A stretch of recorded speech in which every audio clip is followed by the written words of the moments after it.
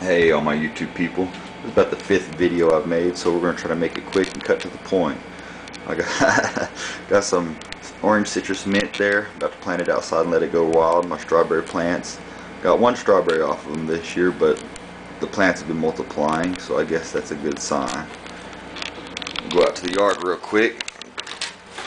Let's see if I can get interrupted one more time. Easter, my girls planted flowers all over the yard, so we're expecting all different kinds of flowers to come up throughout the yard. Last fall, I seeded my yard with beans, tomatoes, and whatever I'd grown last year, and all that is coming back up. Beans, pumpkins, squashes, tomatoes. I bought 2 hybrids. I bought an early girl tomato, and I bought a big beef. The big beef is in the backyard, and that's the early girl. My onion is seeding, one of them. I've got acorn squashes. I also planted them in the front. In beds here, right there, and over by the steps. I even left some of the weeds this year. Got several bean plants everywhere. Several different kinds of tomatoes. I'm not sure what they all are. There could be grape, cherry, black crim, a little random assortment. I got a good tomato bush growing right there. I'm about to bring back all these pumpkins. I got several pumpkins and squash plants in here. I'm about to bring all those out of here, move them around. I might keep a couple of them.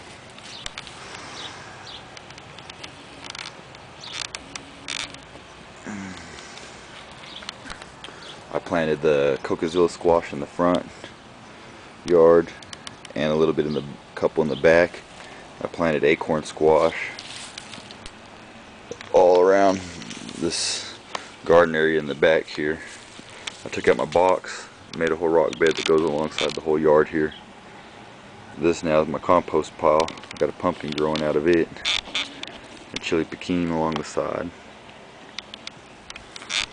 Got watermelons growing, marigolds, several tomatoes in this bed, all mixed up, different flowers here and there. Got 2 real good tomato bushes here and there, which I'm about to separate one of them, move them over here, give them a little more space. But yeah, I just got marigolds and random flowers all through my beds. Like I said, also with the girls planting flowers all through Easter, there's all different kinds of flowers coming up. I mean, hollyhocks, poppies, morning glories, there could be anything all in these seed mixes, little seed patches there, like that. There's zinnias in this bed, along with lots of onions. 8 cabbages, got them out of there. Left some in after I cut them. Let one go to flower. Got, like I said, random pumpkins. My wife just planted flowers all down this bed. So here in a few weeks there should be flowers coming up pretty good in there. We mulched. Put down a layer of straw across our whole walking path. It only cost about $30. Bought 3 good bales of alfalfa straw to lay down to help retain water. Help keep weeds back.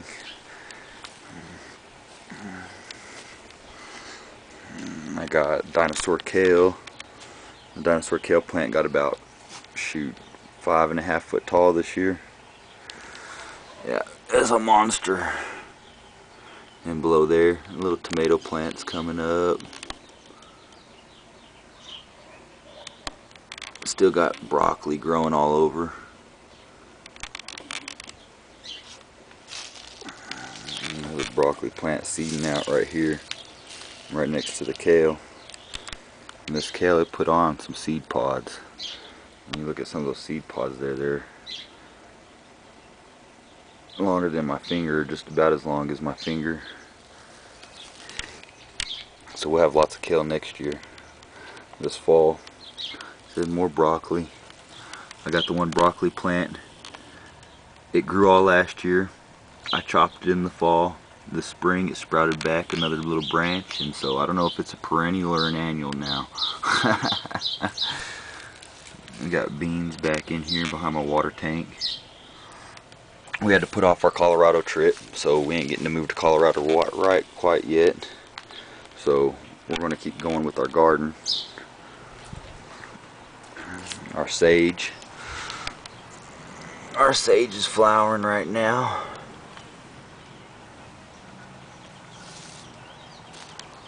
Our big flower plant's starting to come back. I don't know exactly what kind of flower it is. More seedlings that the girls planted flowers in on Easter. My other little dinosaur kale, my potted dinosaur kale, it only got about 3.5 foot. Maybe right at 3'8", and I think, well no, actually it's still in a pot, so yeah, it only got about 3 foot. More beans. Kept some of the weeds, just because these weeds right here are actually edible, and they're real soft. They don't have no spines on them or nothing. They got a little bit of what looks like a rough edge to them, but other than that, they're real soft, real decent green to have for a weed. I got more of that Cocozilla squash. I got Black Beauty squash, and that still needs to be planted. It's still in the cup. Ginger. I brought my ginger. I grew it inside this winter and brought it out. I clipped the tips. I don't know if that was good or bad. It hasn't grown much after I've done that, which I didn't want it to grow too much after I did it, so I don't know. We'll see how it does with the root, the actual ginger root. Here's the big beef tomato, a hybrid I bought.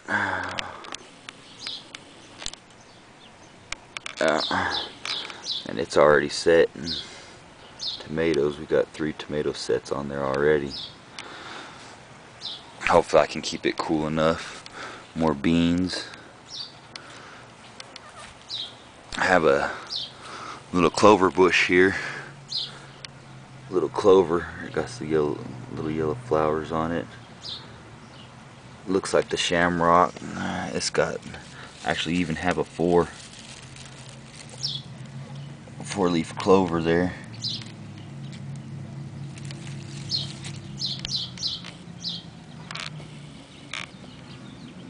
Try to get it into focus good. Yeah. But yeah, it looks pretty. I like those little yellow flowers on it. Put my hummingbird feeder up. Hummingbirds come through here and they get at these purple flowers. They'll even just drink the water off the leaves. Spider plant back in there. There's still cabbages here and there growing. The hummingbirds like this purple flower here too. Planted me a pineapple this year. We'll see how that goes. It looks like it's starting to do real good, starting to put off some growth, so making me excited. The vine busted through the fence here. My chili pecan plant started coming back. I should have chili pecans going. I planted some more of that Cocozilla squash, more squash, beans, squash, and a little threshold, my kid's fingerprints in it.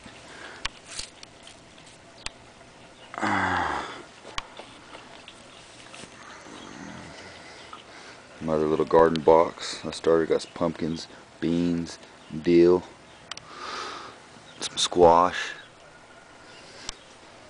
It's doing real good. I'm going to have to separate some of it because this one here is big. I think it's a big old pumpkin plant. There's all kinds of still squashes and pumpkins wanting to grow in there. Like I said, with the dill, started sprouting up. I started working on this a few weeks ago. I've had the framework for a while, but I just put up the door frame, went around the edges with the tin skirting.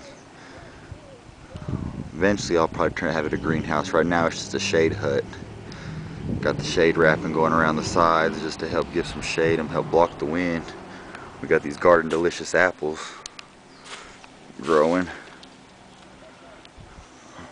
I bought them as rootstocks, the Garden Delicious apple, along with the almond tree, dwarf almond. I put these little racks in here to help keep the cats out of here until I get the structure fully enclosed. We've got blueberry bushes growing, doing good. Like I said, I bought all these rootstocks in the mail. The blueberry bushes, the almond tree, and the garden dwarf apple. The shipping and handling was only $4. I got these pots there at Lowe's. They're those Jack Daniels half barrels. Cut them in half. Well, they cut them in half. You just fill them with growing medium and get to work. So hopefully we'll have some apples and some almonds. My wife's been making almond milk lately. We really like that, and it seems a little bit more convenient than having to buy milk that comes from a cow. From my compost I mixed in here, there's little carrots and little pumpkins and stuff growing. So we're about to give those off to one of my buddies. He needs some pumpkin plants, and I've got plenty of them, so we're going to give those off to him. We'll check out the native life going on. I keep lots of these flowers growing around my yard. People think they're weeds and cut them down, pull them out. There's white rock daisies. I got Tahoka daisies in the back, along with other native flowers, which I don't really know the names to, but they're very beautiful. They're not spiny or stickery. If they have stickers on them, I usually pull them for the kids, but like those, nah, we leave them. I like to walk around my yard barefooted, even though we're in the desert. Like I said, I keep a good mixture of all the different wildlife. We've got mesquite bushes. We've got these kinds of bushes, which they're really pretty, and the ladybugs love them. So do the bees. Any kind of pollinator. It just loves, I mean, it just puts off a whole stock of flowers. Orange and reds and purples. And yeah. A lot of people pull them. Like I said, they keep the ladybugs around. Like I said, with the mesquite trees. And even over there, there's a good patch of them in the school's property. Like I said, it keeps beneficial insects around. They look like they got a bunch of black-eyed Susans over there too. I might be wrong, but from over here, no, those just them yellow daisies. Planted me a cactus. You gotta have a cactus up on your border. That way I know where my property line is. We've got poor man's pepper grass growing. Like I said, I've been learning a lot about the weeds lately too, and a lot of the weeds are very beneficial and good to keep around. Or what people think are weeds. There's a good one too. That one's a spiny sucker. Like I said, I was trying to make it quick. I've made about 5 videos and been interrupted every single time. We got more of that Cocozilla squash.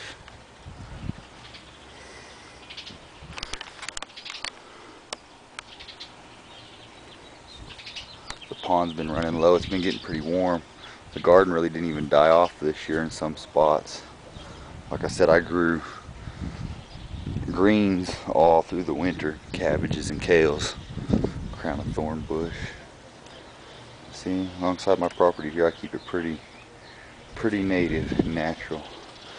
To the school over there, I got lots of that poor man's pepper grass. I'm watching Green Dean eat the weeds. Yep. There's some basil that never even died off. It don't look great, but it never died.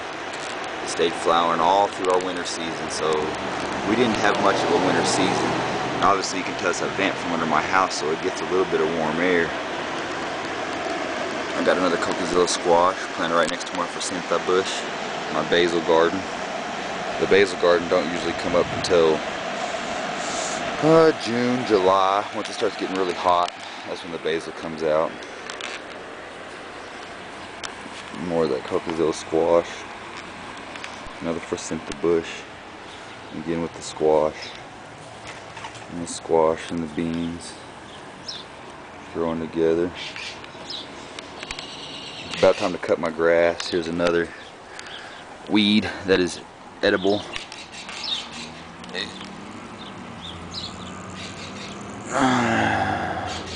It's got very smooth. Like I said, a lot of people look at this stuff and think it's going to poke them and hurt them, but there's a lot of them that are very smooth textured. It looks like it got some spikes, but it don't hurt you. I don't pull all my weeds, I keep some of them. I let my grass go to seed. It's about time to mow it, start watering it, and take care of the grass. I usually don't take care of the grass until summer starts kicking off real good. For now it looks kind of deadish, but that's alright. I keep most of my spring work in the back. Well, it looks like I made a whole video without any interruptions this time. My card didn't run out of memory. I didn't run out of batteries. People didn't come out and start talking to me.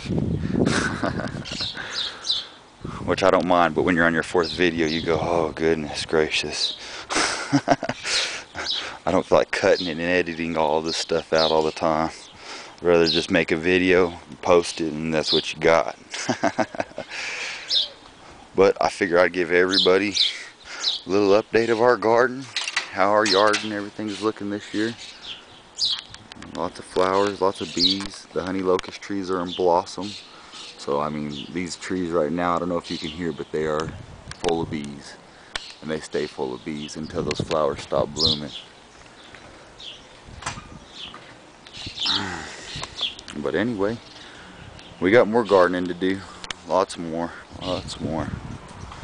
Went ahead and bought that Boogie Brew filter John Kohler had been talking about. And I bought me a TDS meter, a Hanna meter, where I can measure the TDS and the parts per million and the electric conductivity and the pH and everything. And I'll tell you what, that Boogie Brew filter does its job. It does a real good job. After testing it with my meter, I think our city water was at 823 parts per million on the total dissolved solids. After I tested and put that on there, that dropped it down almost to about 100, 150, and then sometimes it even comes out the hose at 0. So that filter does a real good job of taking out all the total dissolved solids, chlorine and the fluoride. Yeah, I recommend those. If you got not that great water, I definitely recommend the Boogie Brew filters if you can get them right now. I've heard lots of people have been having a hard time getting a hold of them. But then, like I said, I even make my own filter. I got a pre-filter that I've made. You can unscrew it, take it apart, put it back together. It's made, I just stuff it full of charcoal, some hydrogen and some charcoal, and that filters out decently. It's a good pre-filter. But since I got them filters, I've been noticing a big difference in the yard. I've been dropping the pH down, because I think when I was watering before, if I had it watered with nutrients, it'd be about between 7.9 and 9 on the pH, and that is way too high to be watering your plants like that. So after I got that meter, it really talked me into getting a filter. Which, that's how it goes. But like I said, you will see lots of benefit from it. I mixed up my first batch of compost tea a couple days ago, put it out. I haven't put compost tea on the garden since November. So this is about 4 months of not putting anything down. I've mixed a little bit of compost and a little bit of mulch in, but nothing real big, nothing nutrient wise until a couple days ago. Well, that's what our garden's looking like this year. Y'all take care, and we'll see y'all again pretty soon. Hopefully there'll be a lot more plants. Yeah. Y'all have a good one. God bless.